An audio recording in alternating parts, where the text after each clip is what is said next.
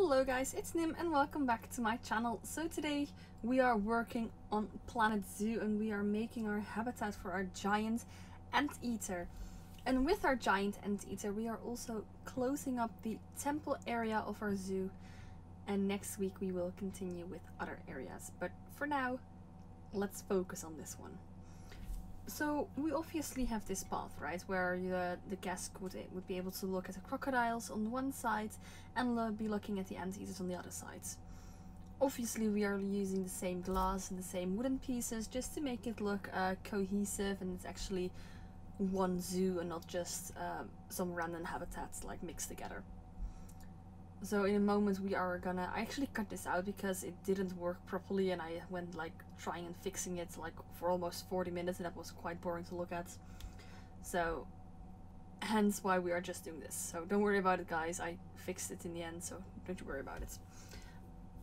So I did, however, did not place a glass panel there, but just, you know, normal things. So we are now placing our wooden beams in there, and I wanted to make sure that those are actually placed on where the glass actually meets, because otherwise it would be really weird. And it actually was quite difficult sometimes because of all the sunlight that there is in the game. Sometimes you can't actually see where one glass piece ends and another one begins, but we got through it in the end and I actually think it looks rather nice. Even though like there are Arctic pieces, I still think it looks really nice and cohesive. I'm quite proud of this habitat, to be honest guys, like quite proud. So we are now just buying our giant anteaters, and obviously we are choosing the best ones from the market and sending them in.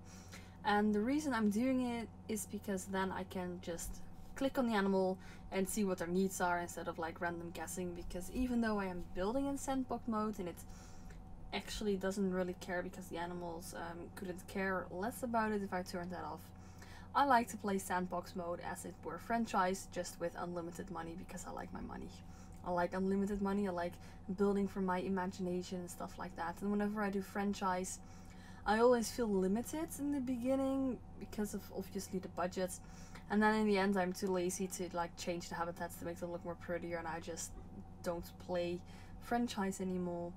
So it is sandbox for me, but I just pretend it is franchise. Only except I don't have to pay like money for everything I do. I mean, can you just imagine how expensive all these rocks would be in franchise mode? Like, I'm guessing it's like really expensive. Also, you will be seeing me like placing a lot of rocks, but I actually love this habitat. I think it looks so, I don't want to say genius because that sounds a little bit cocky if I say it about myself, but it is really innovating kind of stuff. And before like you start saying, ooh, Nim, your videos this week have all been really short, I know that, but it is actually, this week was the first week that I'm actually off from my holiday and I needed to get back to work again, and the first week back at a school is always really hectic, so I wanted to do something like a few videos and a few habitats where it actually didn't took me like that much time to build it. So hence why I chose the giant anteater for this final like place in our temple area, and not a different animal like I don't know, lions or cheetah or tigers or whatever.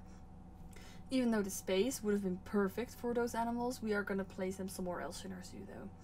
And I'm actually really proud that we are finishing up our entire temple area, and you will I think I put an overview in at the end of this video of the temple area, and I'm actually really proud of it. So if you haven't seen me building any of the other habitats, you will see them like surrounding it. We basically, that temple that you're seeing there in the background, that's a food court. And if you have seen that video, I'm very sorry, I'm gonna be telling this again, but I'm proud of it. So we built a food court in the shape of a temple, and inside are all these different shops and toilets and stuff and all. And then surrounding our temple are three sunken pits, and actually 4 sunken pits, but one is connected, so it is one habitat. And we have like different animals in there. So in one, like the one there on the right, we have a jaguar family in there, and they actually have like a sick amount of space, like it's ridiculous. They have like 2 sunken pits together because we built a tunnel. And then on the other side we have our saltwater crocodiles, and here we are having our giant anteaters. And the reason I chose those animals is because they're Okay, this is gonna sound really, really nerdy, but I used to play a lot of Tomb Raider, and then sometimes I still play it, but I recently discovered Planet Zoo, so I'm on to Planet Zoo at the moment, but I have played Tomb Raider quite a lot.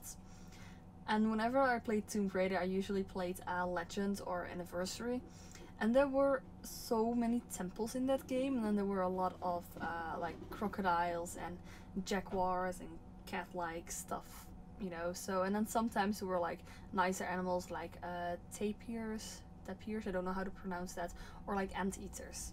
So hence why we have two predator animals and like one easygoing, even though if I were to see a giant anteater in real life, I would probably be quite terrified because they are really giant. So most of our inspiration for all these builds are from games like Tomb Raider and like Explorer movies and stuff like that. So what we are doing here, we're actually placing some old temple pieces, and we are gonna make sure that a waterfall like submerges from it, so that the waterfall is behind those temple pieces. And I actually think that it looks really nice. And I always have trouble with actually placing the waterfall features because I can never like properly see when they're actually in the wall or not, and that probably has something to do with the fact that I play with a headset on, and when I have my headset on I can't actually wear my glasses because then it aches behind my ear.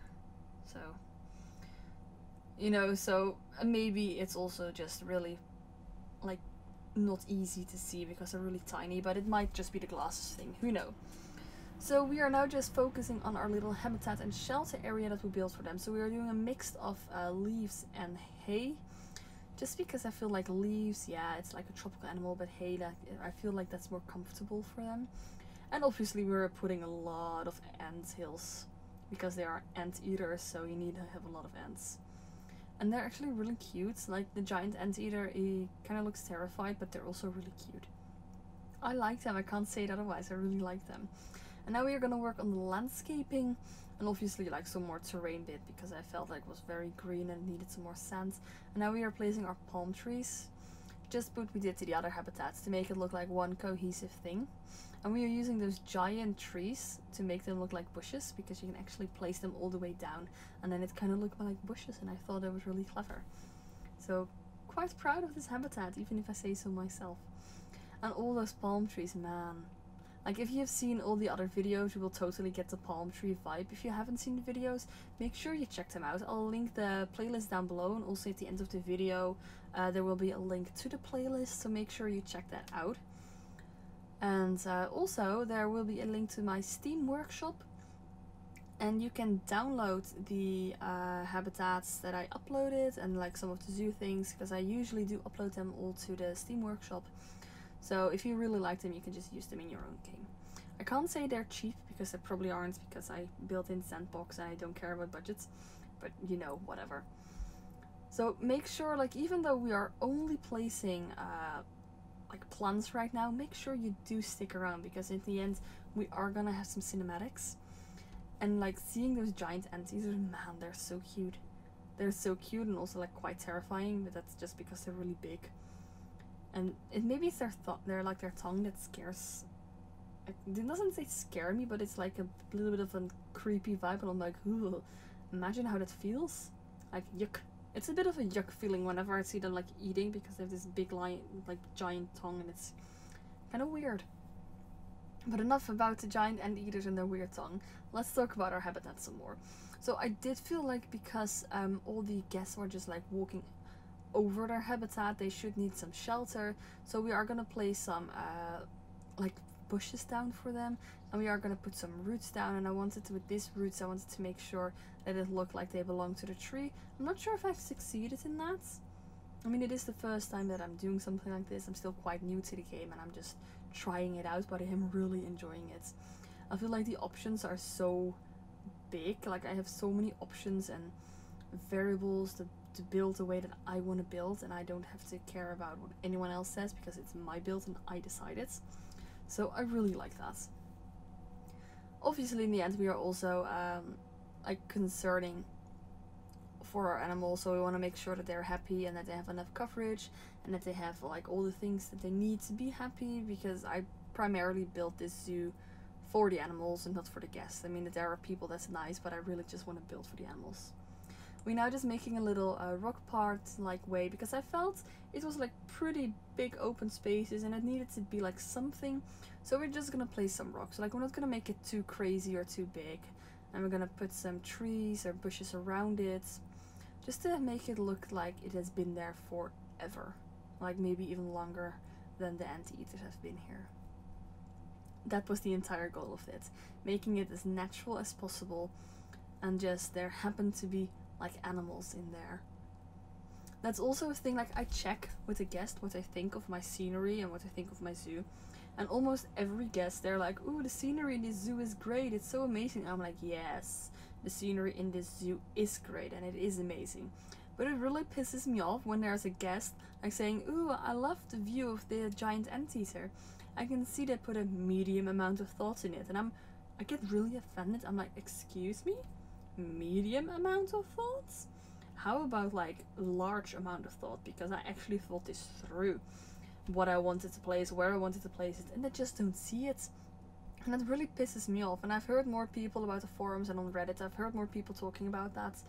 So it's not just me, but it's really frustrating because I put so much effort in like building habitats and stuff like that.